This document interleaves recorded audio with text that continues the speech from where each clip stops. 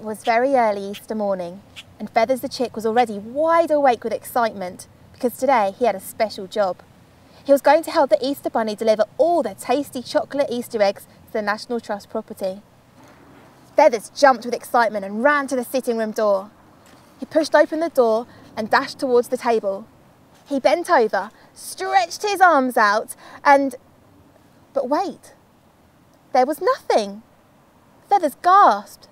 Oh, where have all the Easter eggs gone? Then, out of the corner of his eye, he noticed the window was open. Feathers never leaves the window open, especially when it's chilly. So he waddled over to the window and went to close it. But before he got the chance, there on the windowsill was a patch of the purple basket. It must have been caught on the latch. And alongside it was a long, bristly, rusty brown whisker. "Mr. Foxy Whiskers!" cried Feathers.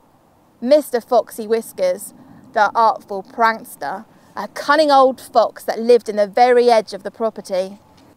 "I have no choice but to find Mr. Foxy Whiskers and get all the Easter eggs back." Feathers ran upstairs as quickly as his little feet could take him, put on his stripy scarf and found his woolliest of hats, took a deep breath, flapped his wings, clapped his hands and tapped his toes, and chirped to himself, "This Easter egg trail is going to happen. I'm off to search for the Foxy Whiskers and get my eggs back."